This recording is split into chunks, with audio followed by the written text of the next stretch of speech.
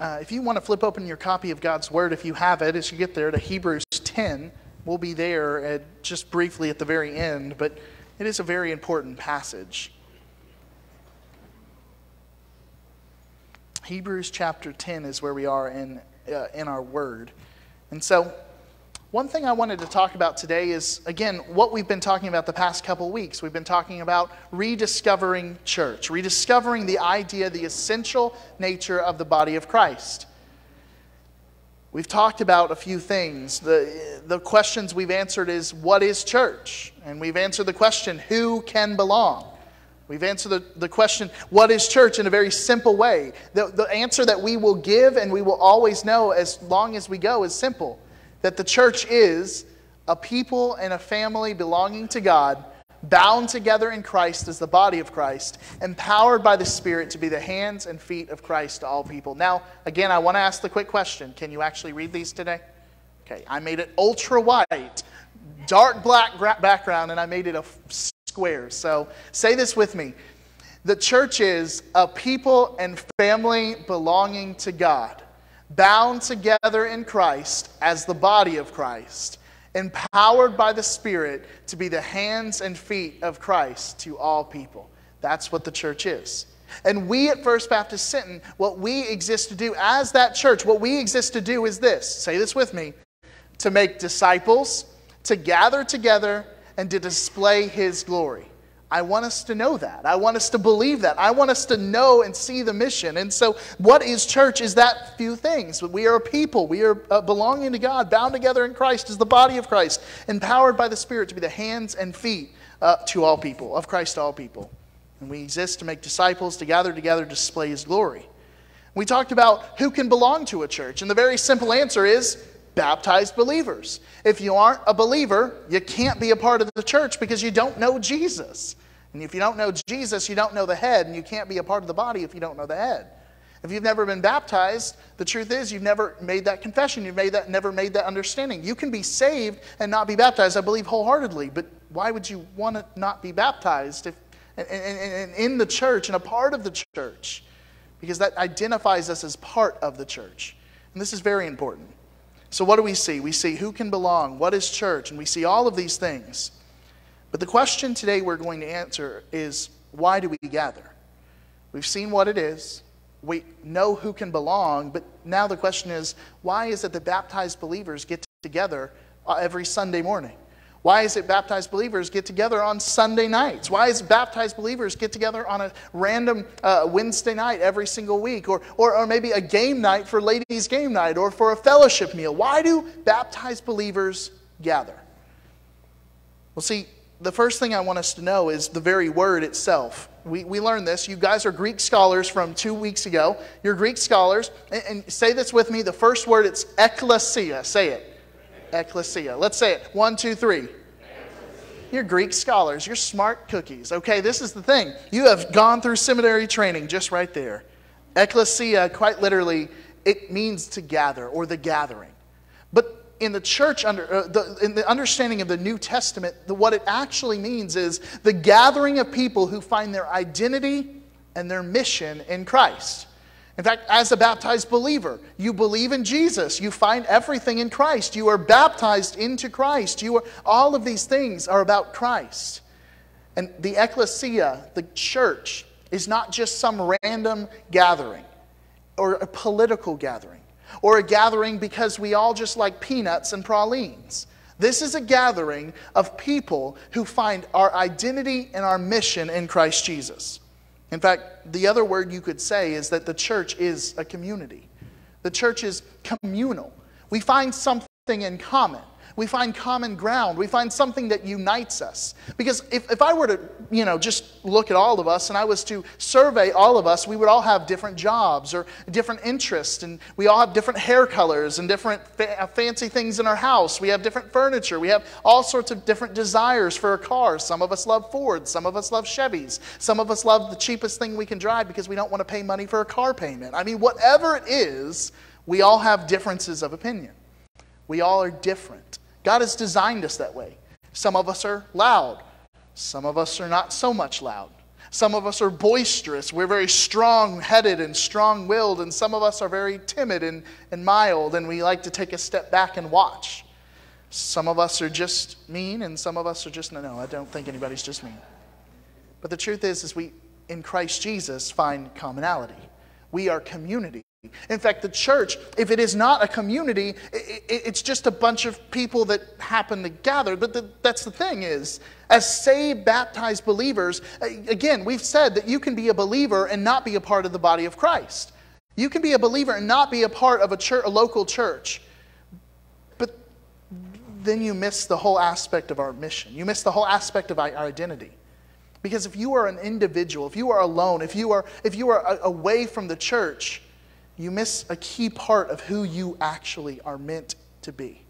In Jesus Christ, He has made you a new creation. He has made you new and whole. He has given you an identity, a purpose. He's given you every reason to live. And if you miss this, you miss the truth. If you miss the reason why you are a believer, it's to gather. It's to get together. It's to worship together. It's to be a people, not just a person. In fact, this is the grand idea, is that what we're going to look at first is why do we gather? We gather because it is our identity.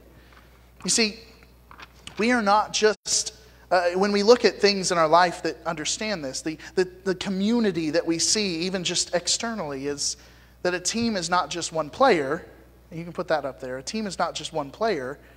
A body is not just one finger. And therefore, a church is not just one believer. And this is what I want to make central. I mean, imagine going out there to a football Sinton game, a Sinton football game. You're reared up, you're excited, you're pumped up, you've seen all the people, you have your tickets, you have everything ready, you have your snacks if you packed them because you have a 3-year-old and he likes to eat. And you're up there in the stands and you're excited. And what do you see walking out? You see the coach and he's just strutting out and he's doing his thing. He comes running out of that tunnel because we all love to see that. And you see all the other coaches run, and then guess what? You see one person. You see the quarterback running out. And that's it. And he gets out on that field, and that quarterback says, let's go. And he starts throwing it. Who does he throw to? Who blocks for him? Who protects him from the other team? The other team's fully stocked, but it's just him against the world. How well do you think that game is going to go? Very poorly. Why? Because a player doesn't make a team. A player is just one person. In the same way that a finger, if you were to find a finger, which hopefully you never find a finger, but if you were to find a finger, you would not go, oh yes, that's a full body right there. Why? Because it's just a part. This is key. We all understand this. This is basic understanding. But sometimes I think we forget that one church member, one person, is not the full church. What I mean by this is simple. That the believer's identity... That a believer's identity is that they are a member of the family of God. They are a member of the body of Christ. They are a member of the very temple and house of God. They are one stone in a full building. You see, it's hard to be the house of God. It's hard to be the temple of God and just be a stone that's separated from everyone else. If I saw a brick separated, I wouldn't go, oh yes, that is made for First Baptist Sinton building the building. I would look at it and go, that's a brick. It has the potential to be a part of a building. But until it is joined with it, until it is together, until it is gathered amongst the other bricks, it will not make the building. In fact, this is the truth. That the church is not a person or a building, but it is a gathering of God's people. And you cannot miss this. You as an individual believer, you are a part of the church, but you are not the church individually. Meaning, if you go out and you're saying, hey, I can feel God. I can go to church out there in the middle of nowhere on my bass boat, and I can go to a nice Corpus Christi lake or whatever lake you choose to go to. I don't even know if that's what it's called. Or you choose to go out in the middle of the ocean on your boat. And I've heard this countless times. I can go to church out there on the water. No. You're going to maybe worship. You're going to worship God alone out there. You're going to maybe get away. But you're not going to church because you're not gathering with anyone else. In fact, the most overquoted verse sometimes in Matthew 18 is where 2 or 3 are gathered, that's where the Lord will be. That's about church discipline. We'll talk about it. But that verse gives us the idea that yes, there is something about church. And there is something about gathering. And there is something about numbers. It doesn't matter how many people you have. There's nowhere in the Bible that it says we have to have 150 members to be a complete church. It gives us 2 or 3. But where a gathering, a few baptized believers are together, they are a part of a church. They are a part. If they, again, we'll talk about it, if they perform the ordinances, if they baptize, if they do all the things that the church should do. But their identity is the key. So why do we gather? We gather because it literally is our identity as a believer. You see, the identity is not that we are one person dwelling alone. We are one person who dwells amongst fellow other believers. We are one member of a giant thing. In fact, one of the verses that we see, Ephesians 4:4-6 says, "For there is one body and one Spirit, just as you were called to one hope at your calling, one Lord, one faith, one baptism, one God and Father of all, who is above all and through all in all." That verse shows us one very simple thing, that it's about being one. One with who? One with Christ and one with one another. In fact, the whole scriptures point to the fact that if you were trying to do your faith, if you're trying to be a Christian alone, you're not going to get very far. That in the very beginning in Acts, it was 12 people who were actually 120 people gathered who became larger and larger and larger. And in fact, the early parts of Acts, it says that they all had one thing in common. They all shared stuff. They shared their life together. They shared their bread together. They shared their friends together. They shared their belief together, their religion together. They shared it all. And what this verse shows us is that we share one Lord. We share one Spirit. We share one body. We share one baptism. There is nothing, the only thing that is different about us is who we are individually. But the one thing that unites us, the one thing that calls us together is our oneness in Jesus. Does this make sense? Following where I'm tracking? You see, we gather because it is our identity. We are the body of Christ. We are believers who have been baptized into Christ. If you are a believer and you've never joined a church, you've never been a part of a church, you're missing out on your identity. You are not just a random human being. You're not just a random believer. You are a believer intended to be a part of something greater than yourself. And that's not just me boistering you up saying there's a purpose beyond you. It's me simply saying the gospel shows us that we have a purpose, and that purpose is better done together than it is done alone. We don't need to be John the Baptist isolating ourselves, because Jesus has come in order to bring us together, bring us with Him. And sometimes, yes, there are missionaries who go off, but guess what? They're not alone. In fact, I love this. When I went to Egypt, we went out there with missionaries.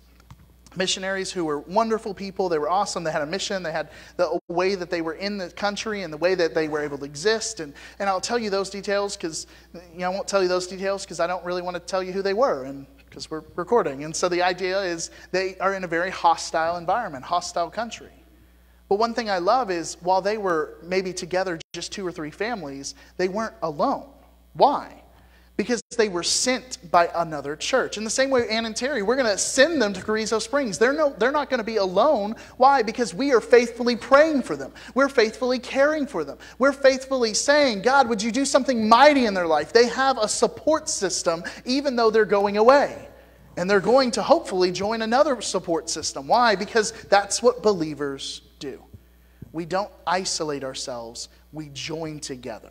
It's our identity. It's what Jesus did. He died so that we might be saved, so that we might be be able to join the family of God, so that we may be able to join the body of Christ, that we might be able to join the temple and be a part of the building of the temple of God. We tracking it? We watch, Aaron? We're there? You see, why do we gather? We gather because it's our identity. But secondly, it's our mission. Not only is it who we are, but it's what we're called to do. In fact, our mission from our own First Baptist Sinton mission, from Scripture, from all over the things, these 3 things we can clearly see in Scripture. That our mission is that we are to make Christ known. It is hard to make Christ known alone, but it is very easy to make Christ known when we dwell amongst one another. We are to make disciples of Christ, not just be alone, but to go out and actually share Christ so that we can bring them in. That's what church is all about. Not just getting a bunch of people in here, but to go out, share Christ, bring them into this whole thing, love them, care for them, make them known, and make them aware that Christ loves them and cares for them, and He has a purpose for their life, and He has a mission for them. Like, it is to bring people into something that we have. Not bring them in, let them sit and say, all right, I'm going back out. You guys stay here. It's to bring them into, it's to draw them in, to show them how to do the very thing that we've been called to do as disciples. And part of our mission is to make Christ known, to make disciples of Christ, but to maintain the love of Christ with one another. Again, that whole thing is, as we make disciples, we don't just leave them and say, you have a pew now, you're welcome. It's to say you have a pew and you have a family and you have friends and you have a home and you have people that love you so dearly, and we're going to care for you, and we're going to talk about the one another's in a second, but we're going to pour out our lives for you. We're going to sacrifice whatever it is that we need to sacrifice for your sake. We're going to be here for you because we know that you as a baptized believer are here for us. That's the beauty of it.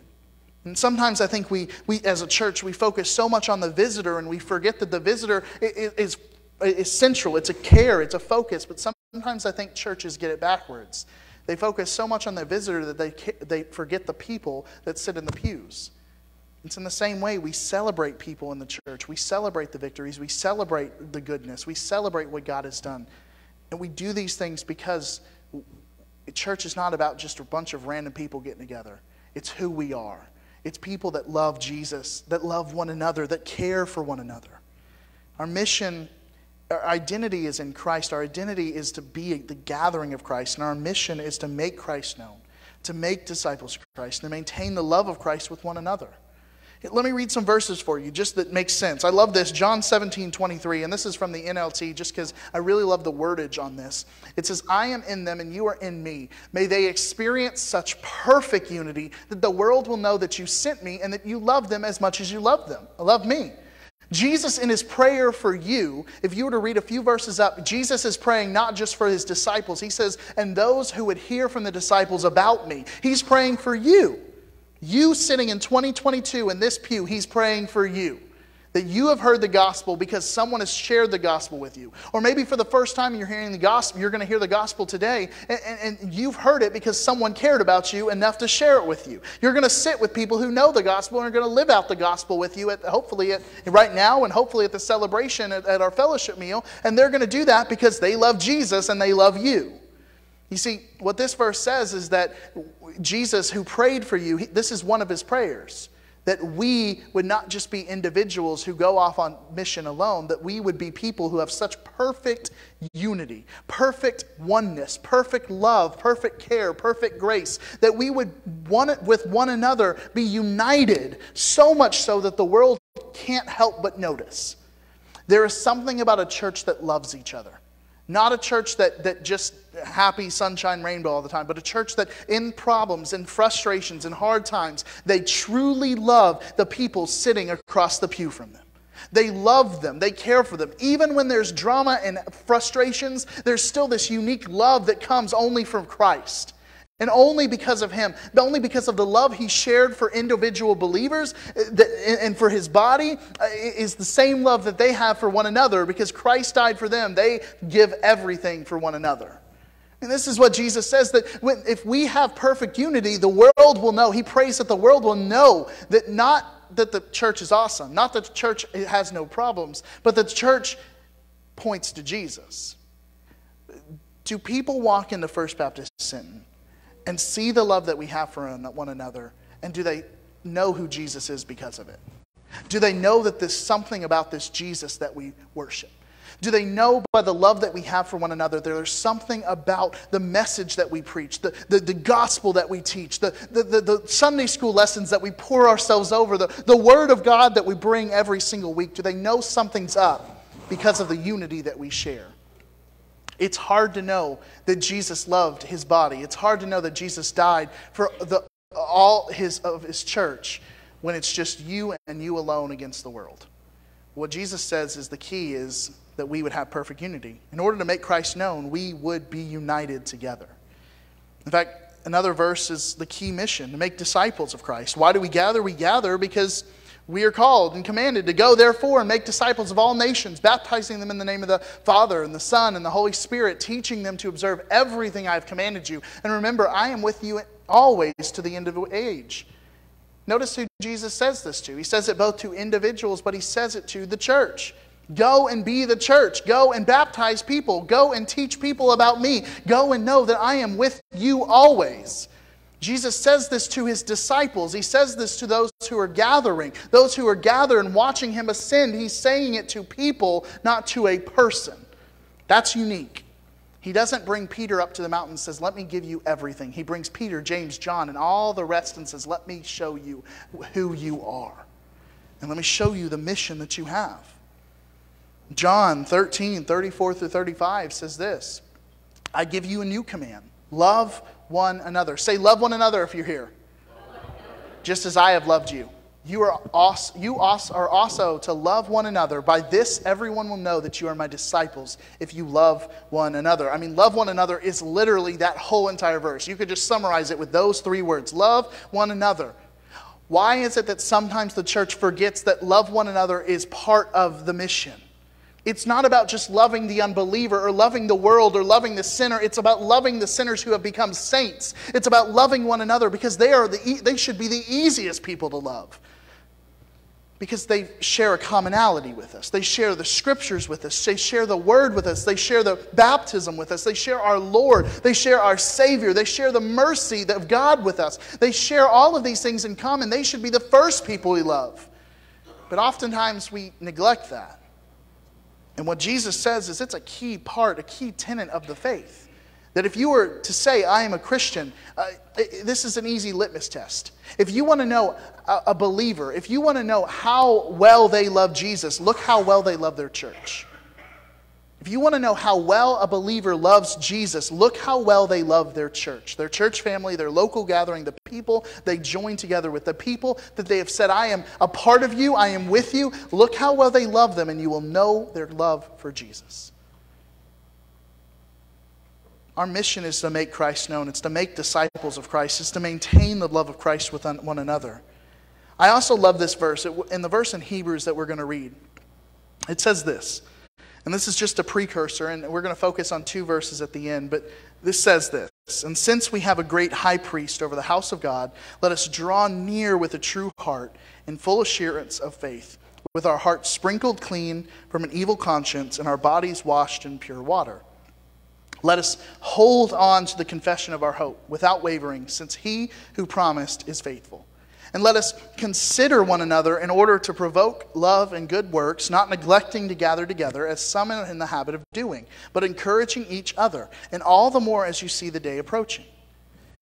I love these verses because it's following that we are a part of the house of God. And since Jesus is now the high priest of this house, the church, he's the guy who's in charge. He's the guy who connects us to God the Father. He's the one who gives us access and prayer in all sorts of ways. That we are not just isolated people that are longing for God's presence. We are people that God dwells within us through his Spirit.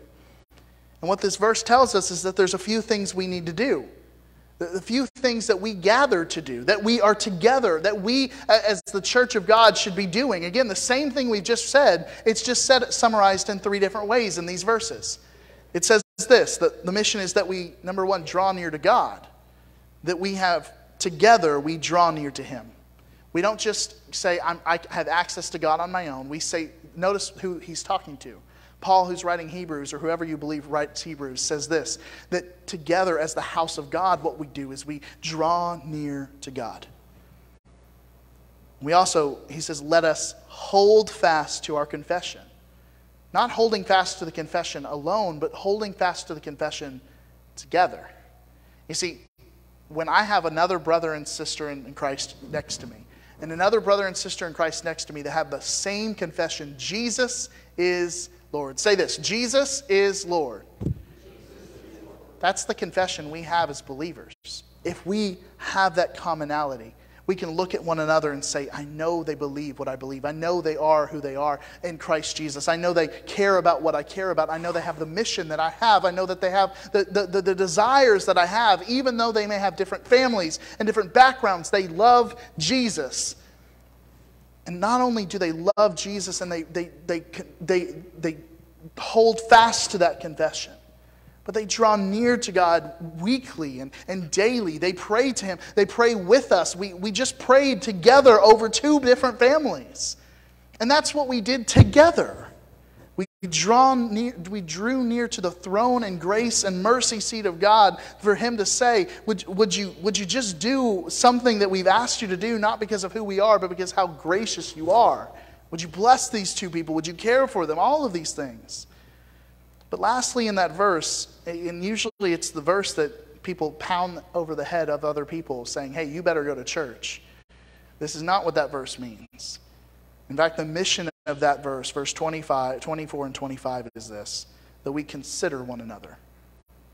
He says, let us consider one another in order to provoke love, good works, not neglecting to gather together. He's not telling you, you better gather because, or else you're going to go to hell. He says, you better gather because it's who you are. You better gather because it's part of the mission. You got to gather because that's what the church is intended to be. That word, let us consider one another. I have a slide that says, consider one another. That word, those words mean giving careful thought to how we provoke each other towards holiness. That's right, we are accountable to one another. That as you love Jesus, I love Jesus. And as you pursue holiness, I pursue holiness. But sometimes we need a bit of encouragement to say, hey, I see something slipping. I see something going. Maybe you need to correct that. Hey, I see somewheres in your life where things are faltering. We don't hold people accountable to bash them over the head. We hold people accountable because we want to see them love Jesus in a greater way. But then we also open our lives to say, hey, you examine my life too as much as I love you. We're not judging people, we're caring for people. That's the difference. We have a heart to care for one another, to uplift one another, to consider what this verse says, how to provoke one another to love and good works. Have you ever provoked something? Have you ever provoked a small child? Like poke them, continue to, I love my kid, but there's sometimes I know how to provoke them. I know how to go, hey, if I take that toy away from him, he's going to get really mad. He's going to get really upset. I'm just going to take it, and I'm going to let the whole household just be terrible and miserable for the rest of the day because I took a ball away. That happened recently. We went to HEB. I told him, I said, don't hold the golf ball because I don't want you to throw it. I gave him a different toy, and he lost it. And we had the most miserable time in HEB. In fact, the Methodist guy, and one of the Methodist guy walked up, and he was like, you be nice to your dad. And I was like, thank you, I need that. I provoked my child very easily. But we are called to provoke, to point, to poke, to prod, to continue to get into each other's lives so much so that we provoke one another, not to anger and frustration and miserableness, but to love, to loving one another, to loving the world, to loving those who need Jesus, and to good works, to doing the things of giving ourselves to other people in need. Notice these passages, and just the scriptures, it says one another more times than you know. Just look at these passages. It says to love one another.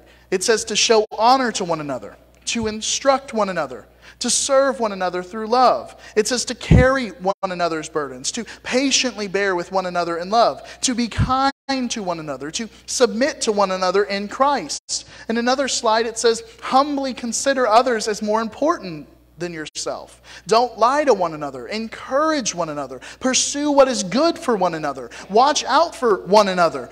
Encourage one another. Don't criticize one another. Say one another. Here's another slide. Don't complain about one another. That's a hard one. Confess your sins to one another. Pray for one another. Be hospitable to one another. Clothe yourself with humility towards one another. All of those verses talk about one simple thing. One another. Say one another. So why would we think that one another don't matter in our life, in our Christian walk? The Bible is very clear. We love one another. I love this quote. I'm almost done, but I love this quote. It says from the book that we were reading, and there's still copies out there if you feel free to take one. But this quote says this. Think about it.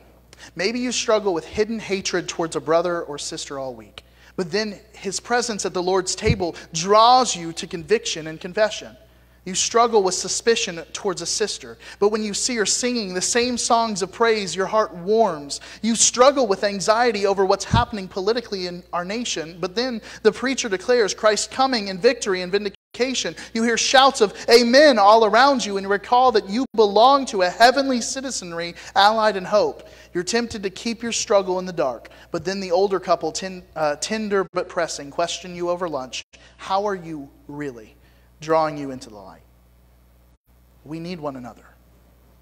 We love one another because it is who we are as believers. The truth is, why do we gather? Because it's who we are. It's our identity.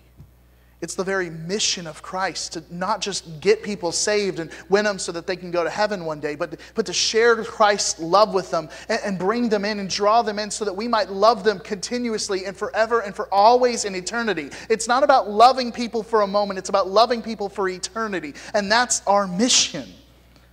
But loving Christ together. The truth is, why do we gather? Because it's not all about us. It's about one another.